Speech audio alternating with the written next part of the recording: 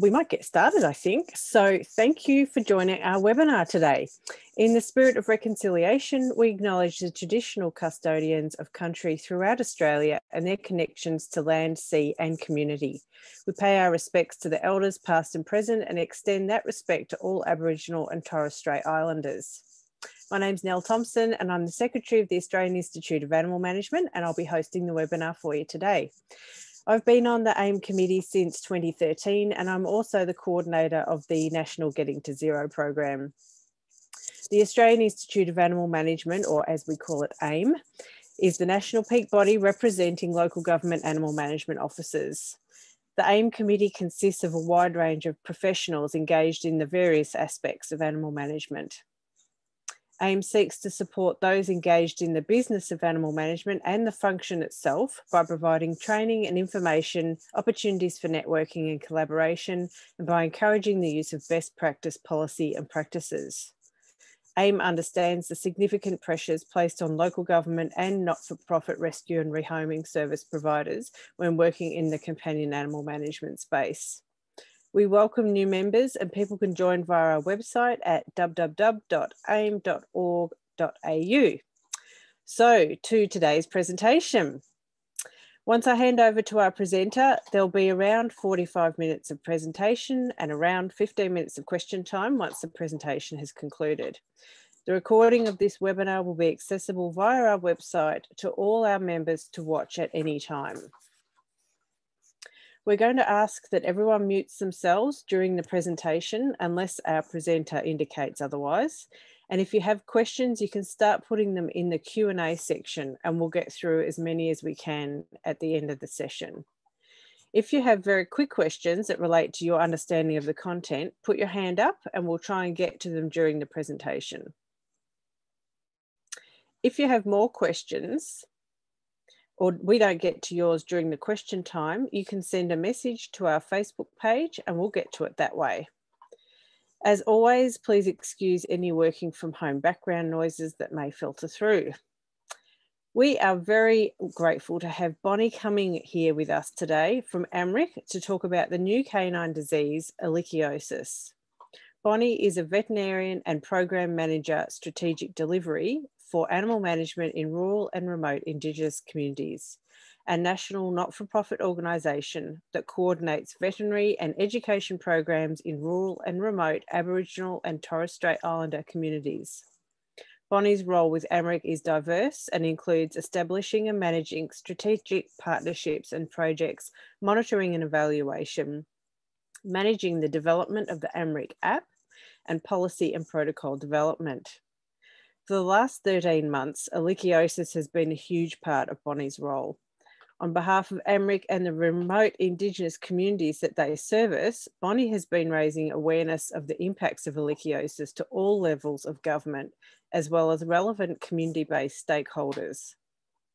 Bonny has been leading the AMRIC team to develop a range of education resources about this new disease and is actively involved with ongoing government responses to this disease.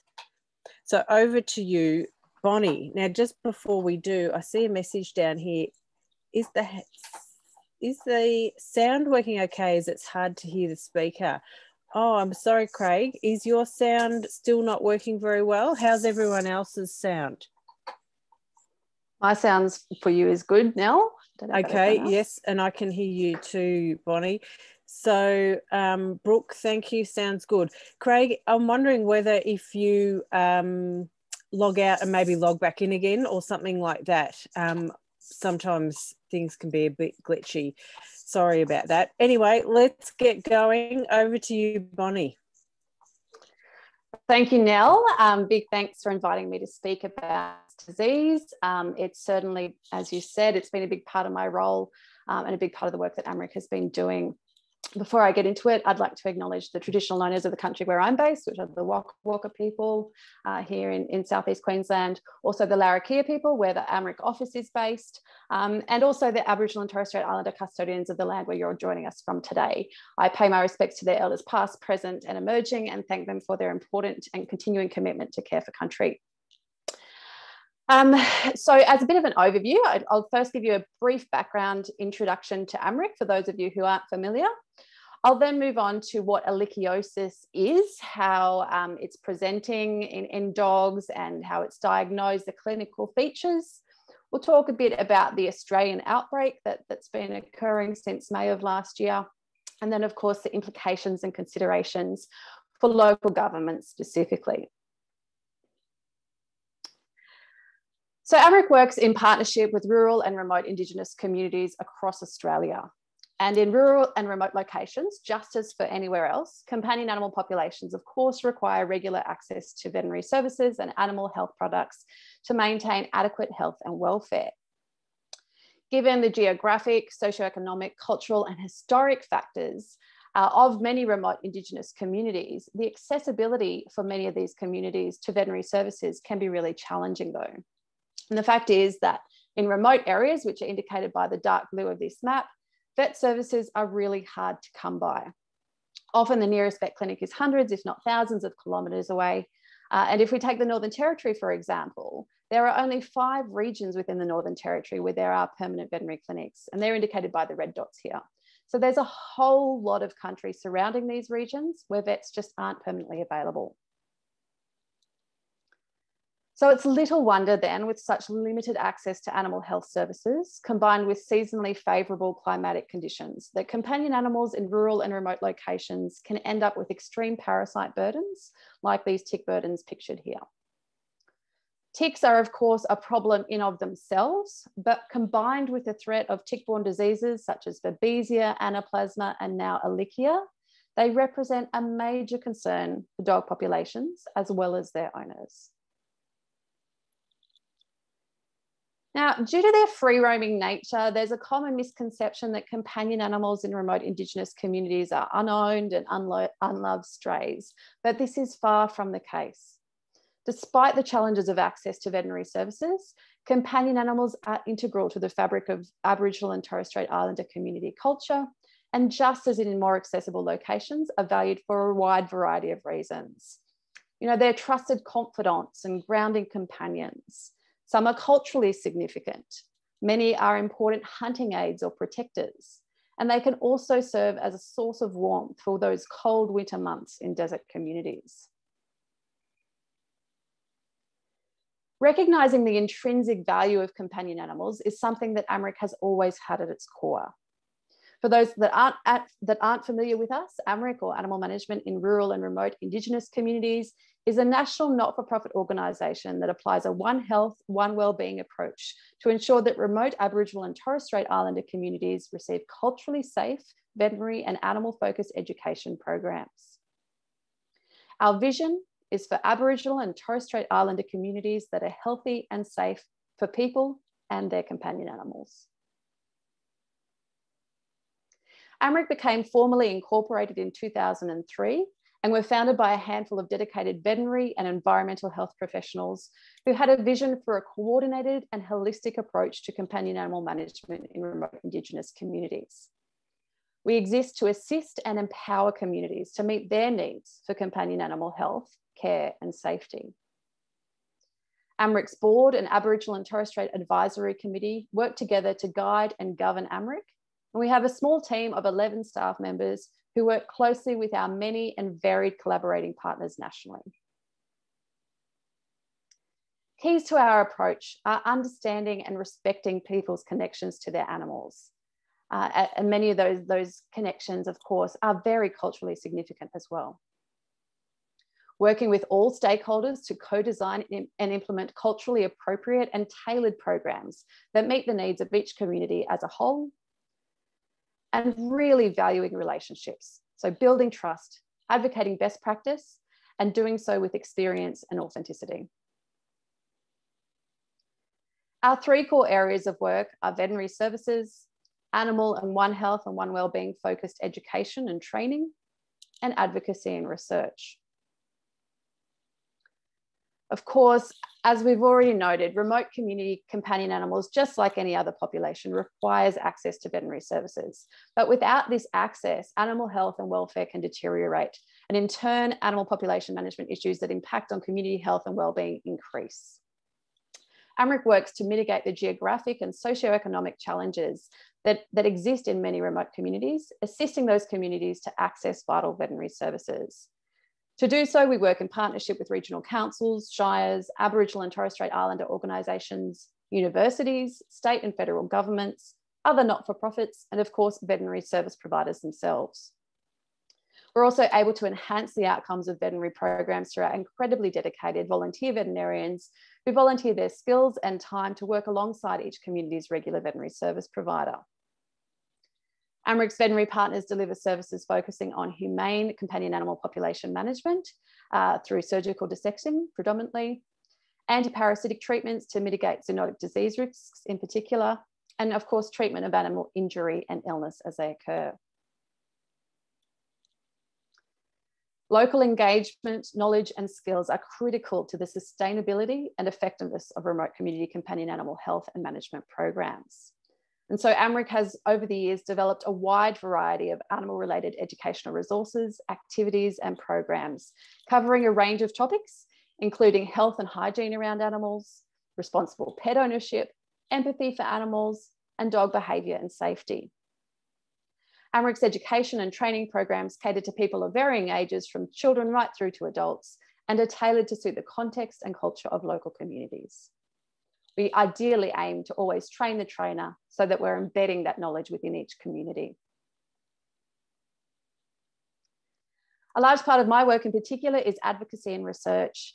And really, AMRIC operates as a knowledge broker, working with, sharing knowledge and catalysing relationships between a complex array of stakeholders, including Indigenous corporations, remote local government authorities, veterinary service providers, environmental health and medical organisations, schools and other community service organisations, universities and research institutes, and state and federal government departments.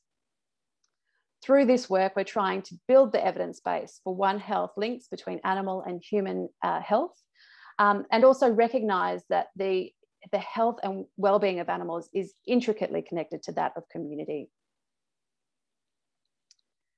Of course, the benefits of effective companion animal management are many. And so AMRIC's One Health, One Wellbeing focused programs aim to improve companion animal health and welfare, improve human health and wellbeing by reducing the risk of zoonotic diseases. That's those diseases that can be transmitted between animals and people, by reducing the stress and worry that comes from animals that are sick, injured, or in poor condition also. Animal management programs that are delivered effectively can also enhance empathy development by improving the human-animal bond. They improve community amenity and safety by reducing the nuisance and threats associated with large uncontrolled dog and cat populations. They reduce the number of unwanted animals by achieving stable dog and cat populations through culturally appropriate, respectful and humane population management strategies. And they reduce negative impacts on wildlife and ecosystems, and also reduce biosecurity threats. Of course, the big biosecurity story recently, from an animal health perspective anyway, has been the detections of Ehrlichiosis in Australia. So Ehrlichiosis, it's a bit of a mouthful. It's pronounced Ehrlichiosis. It's caused by the bacteria Ehrlichia canis. And it's this bacteria that lives in the blood of infected dogs. And here in this image, you can see some of those dark purple bacteria sitting within a blood cell from an infected dog. How is it transmitted? Well, tick-borne diseases, it is a tick-borne disease rather, and it's spread by the brown dog tick. There's a bit of debate going on in the scientific community about the scientific name of this particular tick currently. It used to be known as Rhipicephalus Sanguineus, but more recently it's just been classified as Rhipicephalus lineae. Nevertheless, it's commonly known as the brown dog tick, and that's the only tick that's known to be able to transmit this bacteria, Ehrlichia canis. It's really important to understand that this disease cannot be transmitted directly from dog to dog. It can only be transmitted through the bite of a tick carrying that bacteria. As part of our response to the Ehrlichiosis outbreak, AMRIC developed a series of educational resources about this disease. And this is just a segment of one of those educational resources, an animation which talks about tick-borne diseases. And it just provides a great visual summary of how this disease is transmitted. So I just thought I'd play that for you all.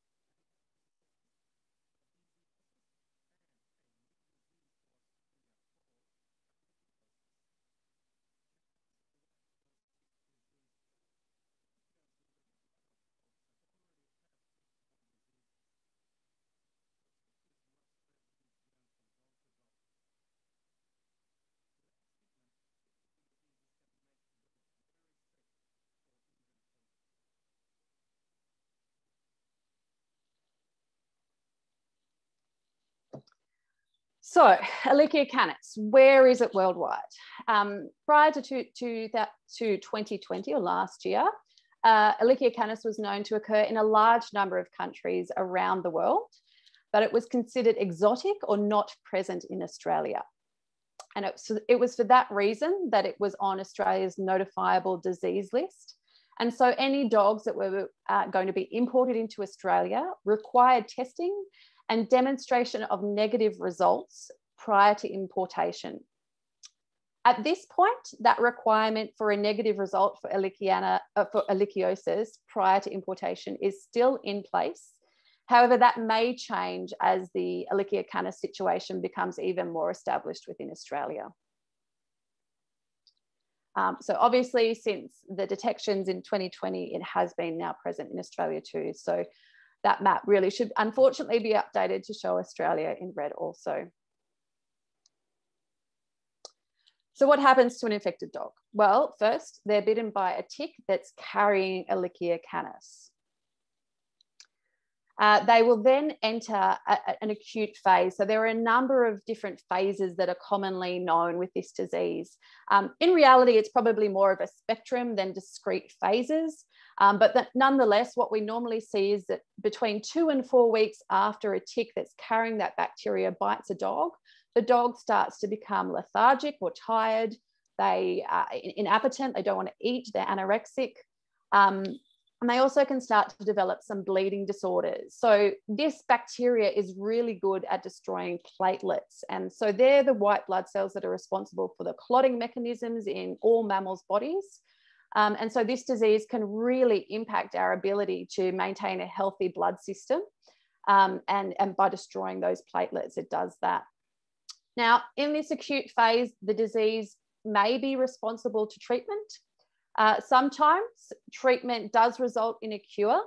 The treatment that's recommended is a 28-day long antibiotic course with a particular antibiotic called doxycycline. However, the response to that treatment is sometimes variable. So while some dogs may recover following treatment, others unfortunately don't, and they progress to a subclinical phase. Now, dogs that haven't been treated at all will usually progress from the acute phase to the subclinical phase. When they're in this subclinical phase, the bacteria is actually dormant in their system. So it's like it's taking a little hibernation. It normally goes and hides in either the bone marrow or the spleen, and it can actually be really hard to detect on blood tests during this time as well.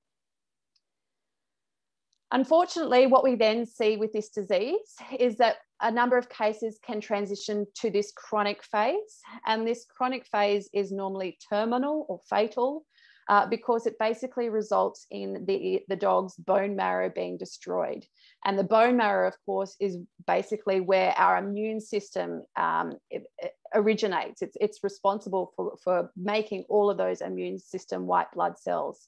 And so what happens to dogs when they're in this chronic stage is that their bone marrow is destroyed. They really don't have an immune system. They're very susceptible to other infections. And often what happens is that they'll pick up sepsis or a bacterial infection in their blood.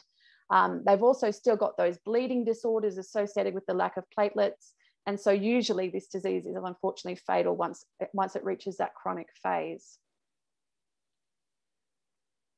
The signs themselves, typically what's noticed about 2 to 4 weeks after that initial tick bite is that the dogs are feverish. So they have a high temperature, they're lethargic or they're tired, they're inappetent, they don't want to eat. They often lose weight, and you can see this dog in this picture here is quite skinny and has lost considerable condition. Often they'll also develop conjunctivitis, so they'll get a mucky or a pussy eye.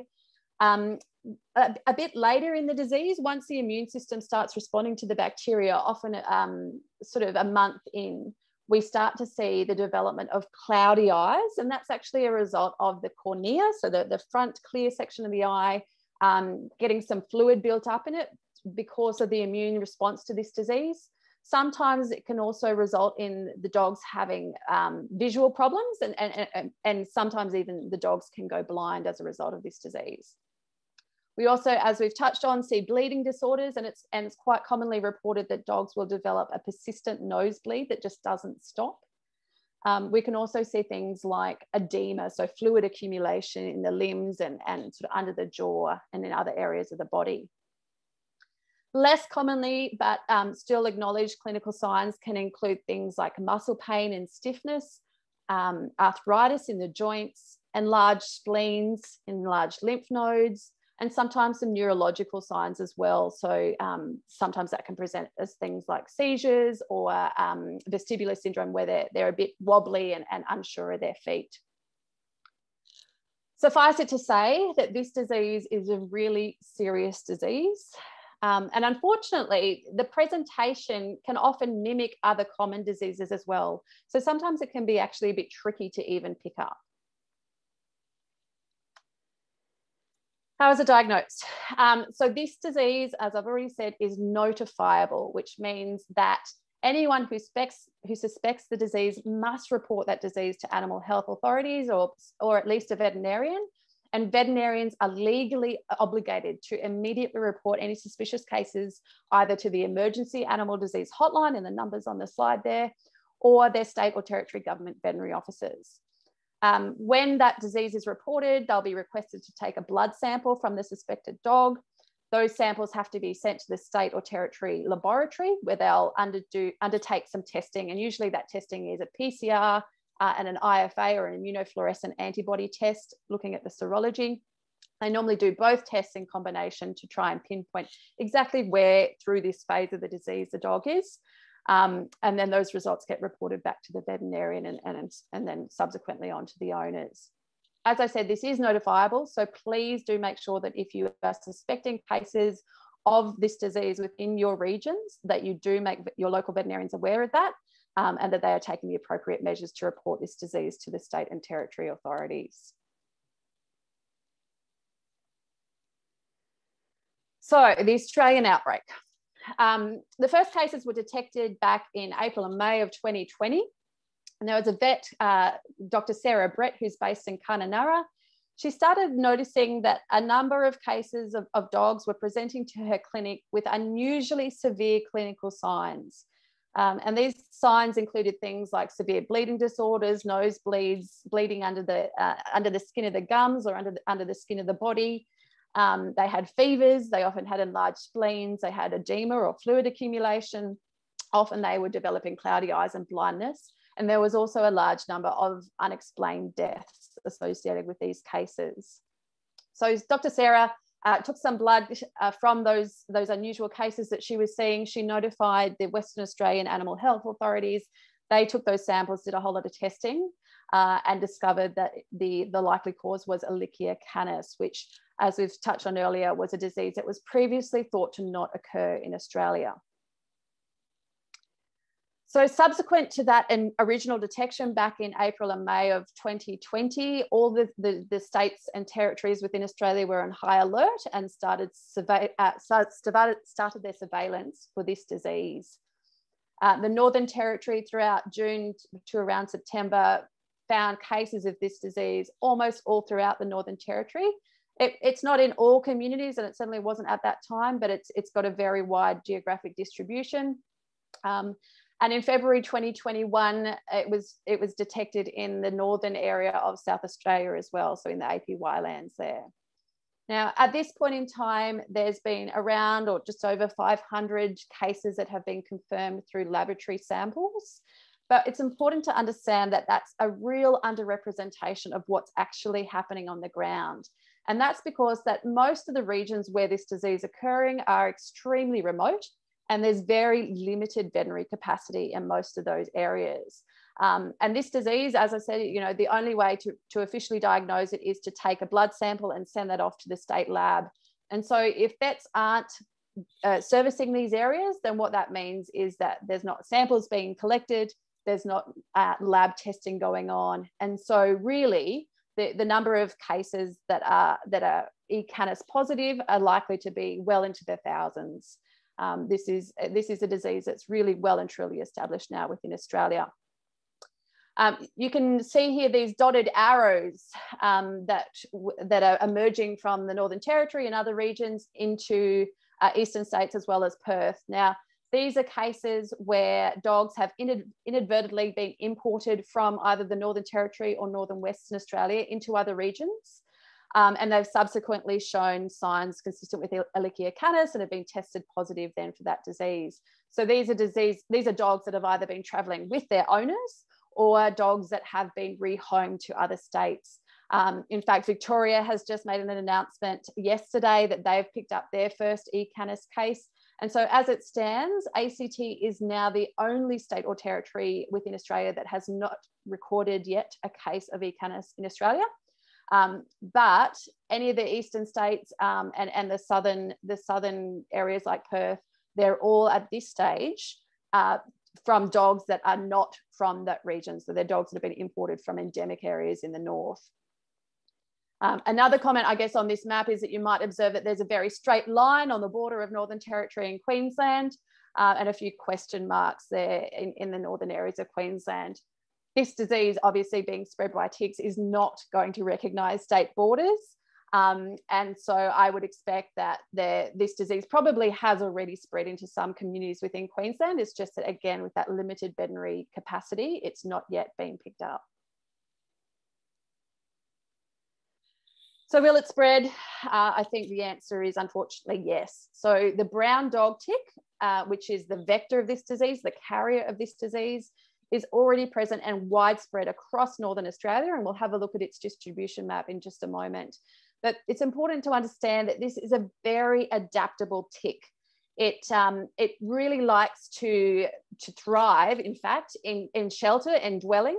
And so in situations like pounds or kennels or even households, it really loves getting into cracks between bricks and reproducing very effectively. A single female tick can lay 3,000 eggs. So this tick is very good at adapting to the right conditions. And whilst it prefers those warmer tropical climates, if it's introduced into the southern areas and has sufficient shelter, it can still establish in those areas as well. Another important factor with the spread of this disease is a realisation that so many of these remote Indigenous communities have really limited tick control options available to them. And so that means that, there's not control of this tick happening in many of these locations where the disease is endemic, which gives it the opportunity to continue to spread. As we've already touched on, those dog travel and relocations are already introducing these cases to the southern regions of Australia and are likely to continue to do so, unfortunately. So this map is an image from a paper by Chandra and colleagues that was looking at the brown dog tick distribution within Australia. Now, the red dotted line here that you can see on this image is the proposed distribution of the tick. So anywhere north of this red dotted line, the authors of this paper are proposing that brown dog tick does occur. AMRIC's been doing a bit of work with some of our research colleagues of late, and we have actually, it's as yet unpublished, but we have actually detected this tick further south even than this red distribution line, even as far south as sort of the latitude around Ceduna in South Australia. So, you know, as I've already said, this is a disease that can be transported inadvertently. It can establish quite well if it is given the right environmental conditions. So even though above this red line might be the preferred climate for this tick, it's likely that we'll continue to see cases further south. So really, I think the potential E. canis distribution, particularly for endemic regions, is likely to be all of the area covered in red here. This is obviously a big part of Australia. There'll be many thousands, tens of thousands of dogs, maybe even hundreds of thousands of dogs within these regions that potentially could be exposed to this disease. But then we also need to consider that aspect of dog movement. And so even in these southern areas where the tick itself may not be typically located, it is still possible that we'll continue to see cases further south as well. How did it get here is a very good question. And I must thank Professor Peter Irwin for many of the slides in this presentation, but this one in particular. There has been a surveillance undertaken in the past looking at tick-borne diseases, including Ehrlichia canis.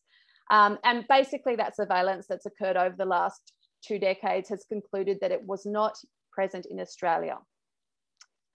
It seems like this disease has probably been recently introduced, although we do have a very large geographic spread. So it's probably been here at least, well, certainly 12 months before the initial detections, perhaps longer. And there has been some work to look at the actual strain of the bacteria that we have in Australia. There are a few different lineages or strains of this bacteria that do occur globally. And the work that's been done suggests that this is the Asian lineage here. So how it got here, still no one will be able to say. And in all likelihood, no one will be able to say that down the track at all. It's probably going to remain a mystery. Unfortunately, it's something that we are likely to have to live with now. So how serious is this disease? So we already know that, you know, those chronic cases can certainly be terminal, but at the acute phase, what we're seeing and our veterinary partners in remote Indigenous communities where there really is limited access to treatments are seeing is that the mortalities are basically 10 to 30% of the dog populations. And that's certainly consistent with the available data that we have on dog populations through the AMRIC app as well. Of course, just to touch on that cross around the treatments, you know, with the limited access to veterinary services, most vets are only in communities at most twice a year and usually for a few days or a week at a time. So it's usually unlikely that that's going to line up with the acute time of infection for most dogs, and therefore access to treatment really is not an option for most community members. So as I said, unfortunately, we're seeing 10 to 30% mortalities usually at that acute phase, but we have really grave concerns because for most communities, we don't quite think we're in the chronic phases yet. Some of them are probably just starting, but others haven't yet hit that peak. It's really hard to get data on the proportion of dogs that will become a chronic and terminal case. But I have heard it suggested from Professor Peter Irwin that potentially 30 to 40% of dogs that survive the acute infection will potentially go on to become chronic cases. So, you know, when you're looking at those two in combination, the mortality rates really are quite significant. And this really is a serious disease event and certainly an epidemic within Australia. So 12 months on from the initial detections, it's a bit more than 12 months now, really. It's clear that Ehrlichia canis is endemic in brown dog tick populations across the Northern Territory, in northern and some of the southeastern areas of Western Australia, and in northern SA as well. Of course, we had a particularly wet season, the wet season just gone in the top end, and that has really helped to promote tick population reproduction, which unfortunately means that we've had a significant spread of this disease. Some of the veterinary partners that AMRIC works with are estimating dog prevalences of between 70 to 100% of dogs in some communities have now been infected with this disease. And as we touched on, mortality rates of between 10 and 30% of those dogs in the acute phase.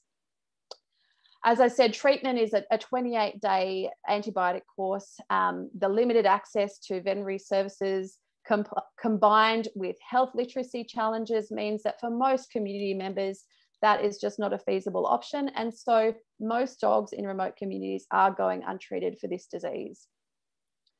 For those that do survive the acute infection, we are really concerned about what that chronic phase might look like, and particularly if those dog populations all hit that chronic phase around the same time. Now, what we're likely to see is large numbers of very sick, very skinny, really unhealthy dogs that really are going to be an animal welfare concern. And of course, just as access to veterinary services is limited in so many remote communities, so too is access to animal welfare authorities. And more importantly, I think it's really just a potential nightmare in terms of a PR issue for Aboriginal and Torres Strait Islander communities who already unjustifiably cop so much flack for the care of their animals, when the reality is that this disease was not known to occur in Australia. Yes, it was preventable, but unfortunately we didn't know that it was here at the time. And so the condition of the chronic cases for these dogs is something that is not to blame, that the community members should not be blamed for. And that's something that I think is really important that everyone understands. It's a really concerning prospect of these chronic cases, and something that we're really working to try and raise awareness of so that everyone can best prepare themselves for this. I wanted to just touch on a bit about AMRIC's advocacy in response to this disease. So when the disease was first detected in May of AMRIC, our response really revolved around advocacy and knowledge sharing. So we reached out to the chief veterinary officers, or the CVOs, in each jurisdiction where brown dog ticks were known to occur, offering to share our knowledge of remote community veterinary service provision, offering sample collection capacity, offering to facilitate the supply of discounted tick preventatives, and leveraging relationships with AMRIC's pharmaceutical companies in order to do so. We also contacted our national network of stakeholders involved in the delivery of animal management programs, from environmental health workers to local government staff, public health units, ranger groups, veterinary service providers, highlighting the detections and warning of the clinical signs, advising of the notifiable status of the disease, and providing recommendations for community-wide tick treatments. We've also been providing regular briefings about ehrlichiosis and our advocacy to the Australian government, both to the Department of Agriculture and the National Indigenous Australians Agency, who is AMRIC's major funder. Early on, as discussions continued with these various stakeholders, it was clear that we needed to amplify the voices and the unique context of underserved remote Indigenous communities, challenging decision makers to think beyond the sampling and surveillance plans themselves, but to also consider, you know, what will happen if or when ehrlichiosis is detected within their jurisdictions. After sampling had occurred in each community, who would be responsible for communicating results to each animal's owner, especially considering that the vets who might have taken those samples are not likely to be in the communities by the time the results come back. Similarly, if positive cases were detected, you know, what happens around treatment? Is treatment even feasible, given that, you know, the vets aren't going to be in the community at that time when the results do come back? And of course, one of the big questions was who then pays for treatment as well. More recently, our advocacy work has continued. So late last year, we commissioned Professor Peter Irwin to undertake a literature review looking at the zoonotic potential of Ehrlichia canis, and also Anaplasma platys, which is another tick-borne disease that was already present in Australia. I'll touch on this literature review shortly. We also hosted 2 stakeholder workshops in Darwin in December. One that was animal population focused and one that was focused on the human health implications of this disease. We've continued to advocate to and assist jurisdictional authorities in their respective response, and we're now a member of the Northern Territory Government's Ehrlichiosis Management Working Group. We've been looking at our own recommendations around tick prevention and in fact running a treatment trial to assess the feasibility of administering different types of preventatives that are appropriate at a community-wide scale and effective in preventing ehrlichiosis. We've been doing a whole lot of reaching out to our supporters to fundraise for the effective supply of tick control products, and we've started distributing those.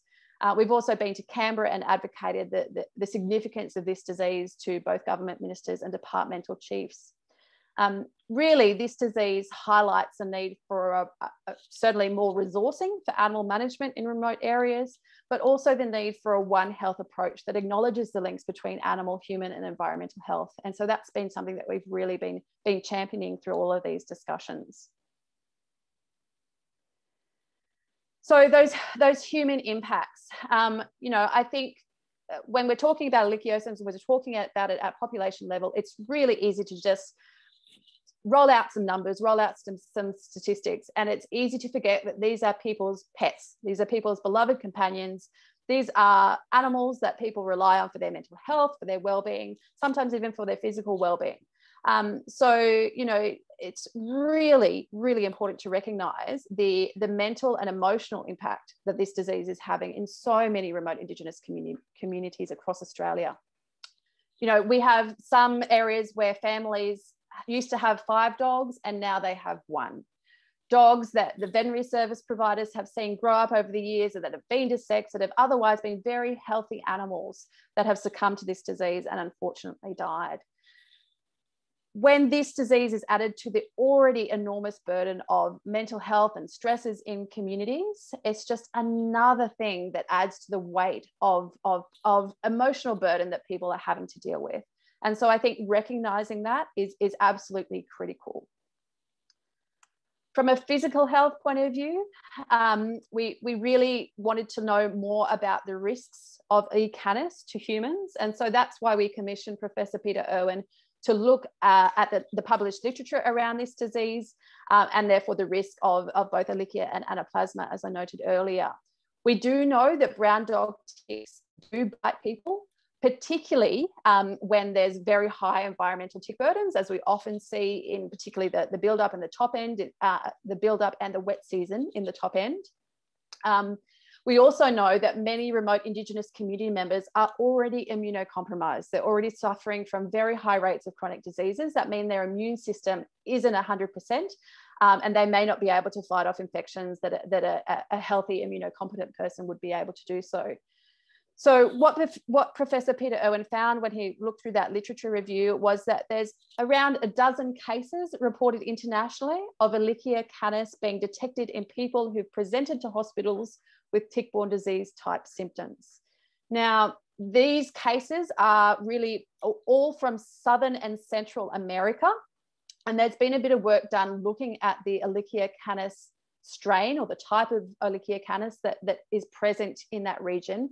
And it has been determined that it is slightly genetically distinct from the Ehrlichia canis strains that are found in other locations around the globe. As I said earlier, the testing that has been undertaken so far in Australia suggests that we have the Asian lineage of the Ehrlichia canis bacteria. So that potentially reduces the risk of this being a zoonotic concern. But at the same time, there's not really much screening happening for this disease at any sort of global level. In fact, all of the dozen or so reported human cases that are published in the literature have originated from only 2 research groups globally. So there's really not a lot of people looking for this disease. And of course, if you don't look for it, you're not going to find it. And the other challenge, I think, with this disease in a human health perspective too, is that the presentation in people is going to be similarly vague as it is in dogs. So they might be feverish, they might have aches and pains. Basically, it's going to present like flu-like symptoms, which of course can be attributed to a huge variety of different health conditions. And so people, medical professionals, aren't necessarily going to be alert and on the lookout for this disease. So definitely advocating around the potential zoonosis of this disease is something that we continue to do. We've got a proposal under consideration with the Department of Health and Department of Agriculture at a federal level currently to do some screening around this disease. But I guess what's important to recognise is that this disease really can be prevented from getting into humans if we really focus on preventing it in dogs. So on that note, through our discussions with the various jurisdictions early on in this disease, it was pretty clear that communications were going to need to take a very important role in the response to the ehrlichiosis outbreak. And so we were really pleased to be able to assist the different state and territory authorities, providing feedback on their communications, and of course developing our own communications tailored to the audience of remote Indigenous communities as well. You know, many remote Indigenous community members speak English as a 4th or 5th language. Perhaps they have limited health literacy, And so it means that ensuring that we have communications messages that are developed that are culturally and contextually appropriate is really essential. Now, there's resources that I'm going to showcase here. They're all available for free on our website. You're more than welcome to go and download them and use them in your own regions. We developed a series of posters here that were sent to our national network of animal management stakeholders and community-based media outlets. As I said, they're also still available on the AMREC website, and there'll be links in the presentation, and we'll make sure those links are sent around as well. The posters focus on tick prevention, which is really critical for ehrlichiosis awareness. And they aim to really be visually engaging and use language and phrases that are familiar to many remote communities. Here we got sent this picture recently. So this is those posters up on display in the Pilbara. So it's really great to see them out and about. Important to recognise, I guess, that the tick recommendations within the posters, we can certainly adapt them to what products are available locally, and the messages within them aim to tie into existing environmental health programs that are occurring within each region. We saw before that this tick animation, I'm not going to play the whole thing here, but we were really pleased to have the support of WA Health, PIRSA, New South Wales Health, and New South Wales DPI in developing the English version of this disease, of this animation rather. We've also got work underway to get this animation translated. So we've already got a Creole version and an Andiliaquan version available, but we are also working currently on a Yolngu and a Pinjara as well to make sure that it really has as much reach as possible within remote regions. As you can see, the animator that we worked with is absolutely fantastic, and we've been able to get really great social media engagement with this disease, with this animation. In addition to the digital distribution, we've also been using this animation within our school and community education programs. And you can see our education officer, Michelle, here out and about sharing knowledge around this disease with kids in the McDonnell Regional Council area. So I wanted to talk a little bit about how this disease is impacting animal health programs. And of course, it's really important to recognise that in remote communities, in general, resourcing for animal health programs is very limited and often very inconsistent. Historically, most remote community dog health programs or dog population programs have relied on antiparasitics, which are not effective, unfortunately, in the prevention of tick-borne diseases and particularly ehrlichiosis. Ehrlichia canis can be transmitted within 3 hours of attachment of a tick. And so unfortunately, that means that a lot of the antiparasitics available, both those that we've used historically, like ivermectin and cydectin, and even some of the newer generation products that are available for purchase, they aren't 100% protective for this disease. So we've been working really hard to try and develop some effective community-wide treatment recommendations that also take into account the fact that dogs are free roaming, they're often not used to wearing collars, and the limited resourcing that's available to so many of these remote community health programs. For individual dogs, we'll touch on the specific preventatives in a second, but repellents products that repel the ticks from biting in the first place are certainly the gold standard recommendation. But for community dogs, these repellents are products such as collars or spot-ons, and they can be really hard to administer. So we've been working with academics and experts who are absolutely across these antiparasitics and also the parasites that we're trying to prevent, to try and develop some feasible programs that remote communities can apply in their context. So in that regard, if you are a local government or an Aboriginal organisation that's wanting to improve your antiparasitic product programs, then please do get in touch. We can supply discounted antiparasitic products thanks to our support from pharmaceutical companies. So we pass these discounts on to remote Indigenous community stakeholders, and that allows a number of organisations now to be able to move from products like ivermectin that really don't have much tick efficacy to more effective products that are going to improve the health of the dogs, but also help in preventing this disease. If you're a stakeholder or a local government area that delivers dog health programs as part of your animal management program, really important to understand that macrocyclic lactones, things like cydectin, ivermectin, moxidectin, Dectomax, those sort of things, whilst they've been fantastic historically in improving dog health, there are much better products available now, and these products do not effectively prevent ehrlichiosis. They have very limited efficacy for tick control, and hence they will not protect dogs from developing this disease. For individual dog protection in high-risk areas, the recommendation is that you use products that both repel and kill ticks. So Seresto collars or Advantix spot-ons are the recommendation, and that you use them in addition and in combination with an isoxazoline-based product. So they're the things like NexGard, Simparica, Credelio, or Brevecto chews. Brevecto also comes in a spot-on as well.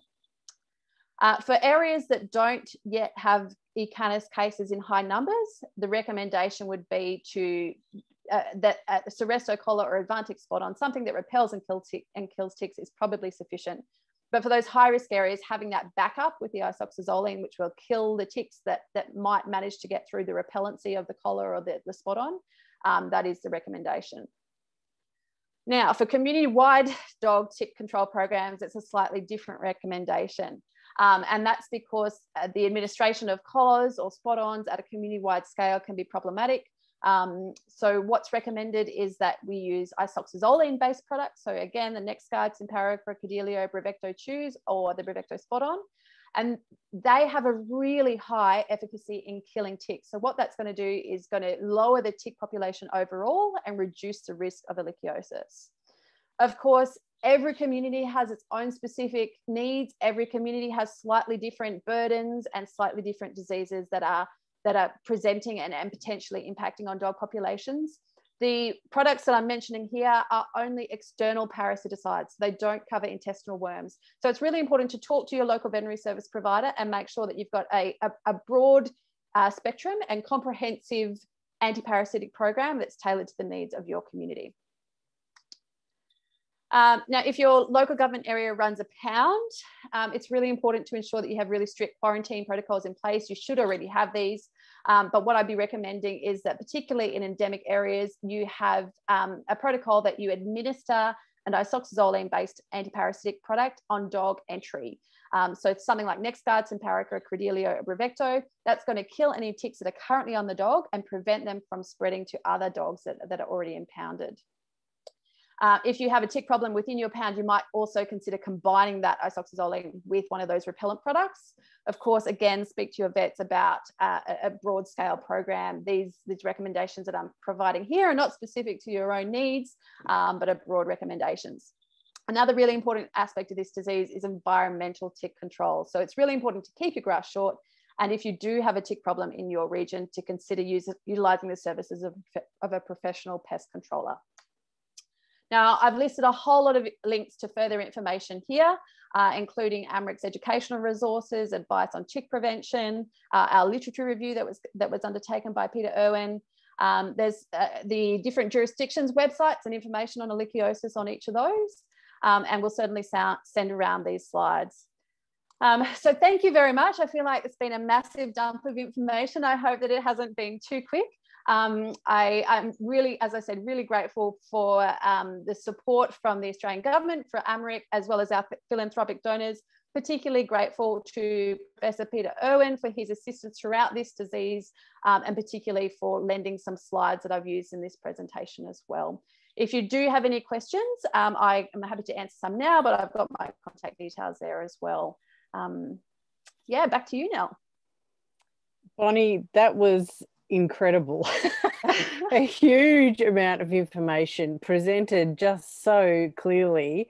It was very easy. It filled a lot of gaps for me, and I hope it has for other people as well. So thank you so much. There are some questions, and I'm going to go to those now. So Debbie asks, what part of Victoria was it found in, and did the dog survive? I believe it was detected in Horsham. There's media about it today. I haven't read it in detail, but there's definitely, I've just seen some articles and headlines coming out. The dog at this stage is still alive. I believe that it would be undergoing treatment currently. This dog was a dog that had been imported from the NT as part of a rehoming program. So it's not a locally acquired case in Victoria. But as I said, you know, with the spread of this disease, the geographic spread, but also regular dog movement with traveling people, it's likely that everywhere we'll start to see more cases. Yeah, absolutely agree. Okay, and from Debbie again, for the dog that does recover from this, can it be a carrier for any future ticks to pick it up and spread it?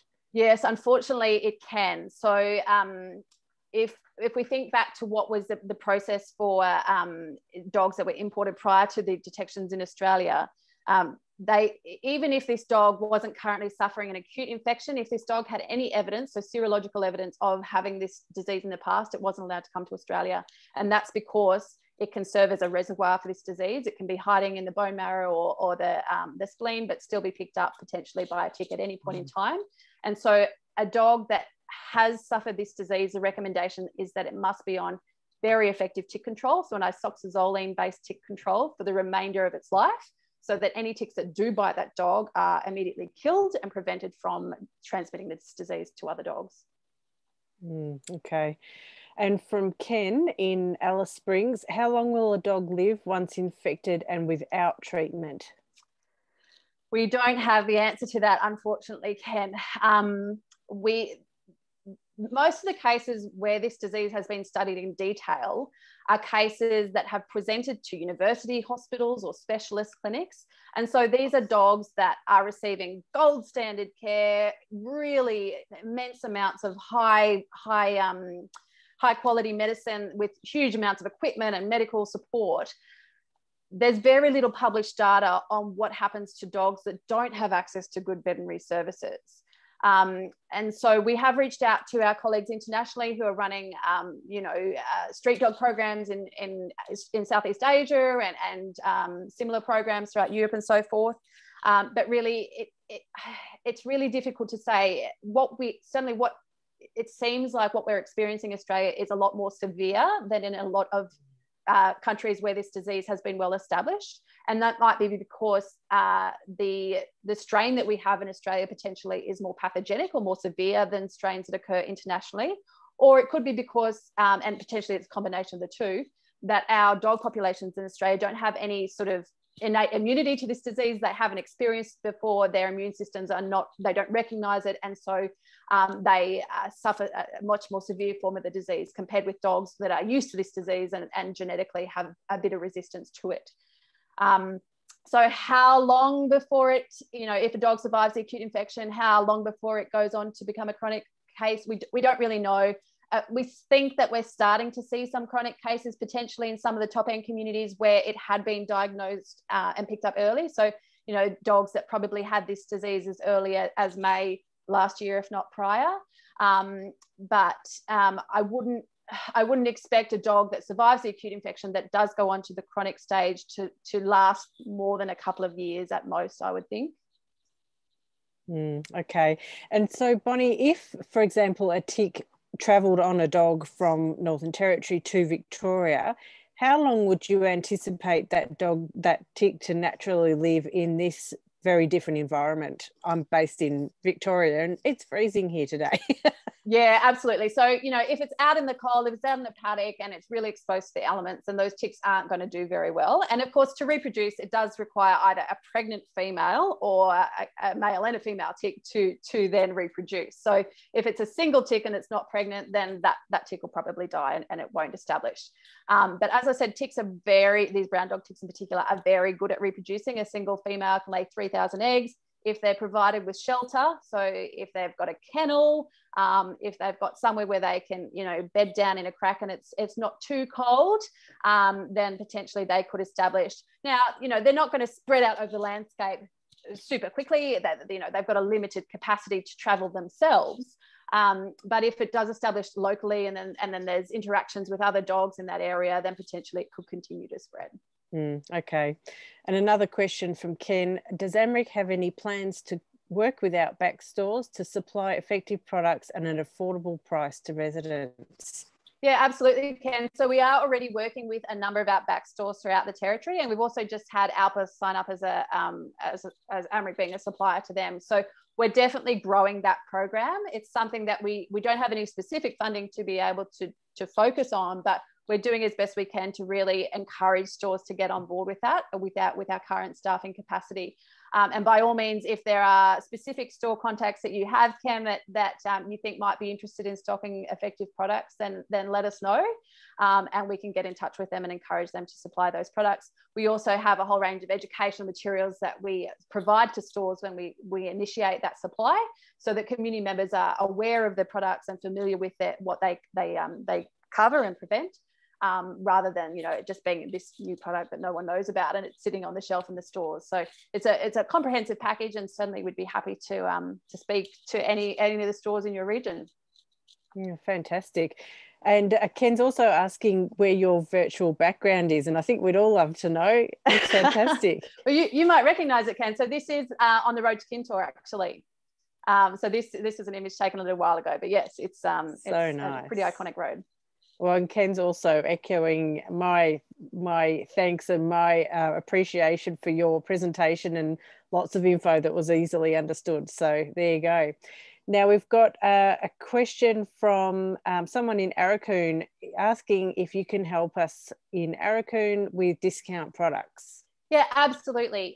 So I think we're already, if that's you, George, I think we're already in touch with you via phone and email, but we're more than happy to get some advice together for you on what products might suit your community and supply you with a quote for those discounted products, and similarly for any other communities that are out there interested as well. So I'll get our project officer to get in touch with you, George, but yeah, if anyone else is interested, please just give us an email. Either you can use my email there or shoot us an email at info@amric.org.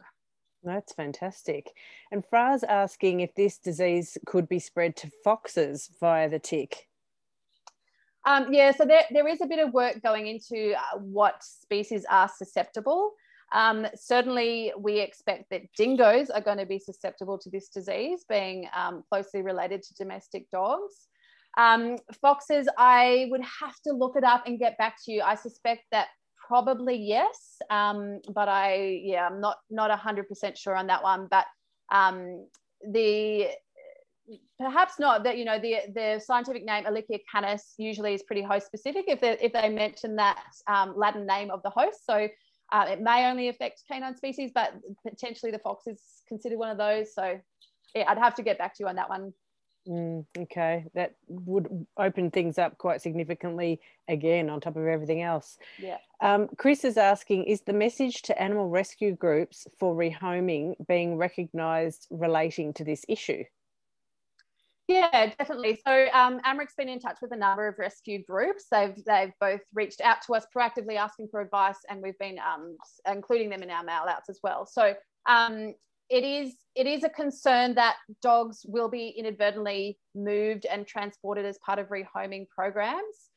Unfortunately, the reality is that many of the regions where these dogs are coming from, so the endemic regions where E. canis is present, there's not local rehoming capacity within those regions. So if those dogs are to be rehomed, really their only option is to go either to the eastern states or to populous areas like Adelaide and Perth.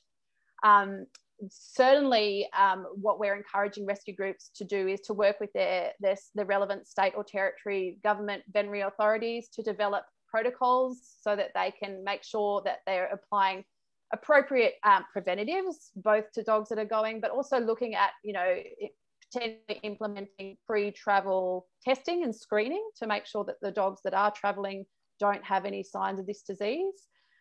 Of course, that all adds extra cost to rescue groups and rehoming groups that often are run on a shoestring already. It is a challenge, and it's something that's going to continue to be a challenge, but there's definitely work happening within this space. And in fact, Nell has asked both myself and Professor Peter Irwin to present at the Getting to Zero conference, which is obviously an animal rescue rehoming focus. I think that's in August, Nell, to provide some more advice around that specifically. So yeah, it's something that there certainly needs to be a more coordinated approach there, I think, but it is a really, really hard one when the areas where these dogs are coming from, just, you know, they're not going to be able to be rehomed endemically within those regions.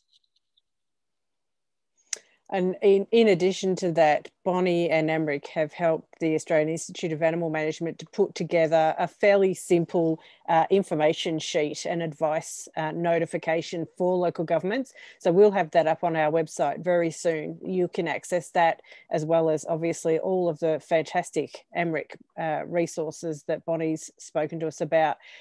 So yes, George Meyer Arakoon. Thank you, Bonny, if you could get in contact with him. Yeah. That's great. And look, I think we can probably wrap it up. We could absolutely speak for hours on this. It's fascinating and terrifying all at the same time. But we really appreciate you sharing all of that information with us, Bonny, and no doubt you'll have lots more inquiries to keep you busy. So thank you very much, Bonny. Thank you everyone for attending. Stay tuned to our media pages, social media and e-news for announcements about up and coming webinars. And if you ever would like to suggest a presenter or some content, a topic that you'd like to cover, please contact us as well. So hopefully we'll see you next month. Thanks very much, everybody. Thanks, everyone. Thanks, Nell.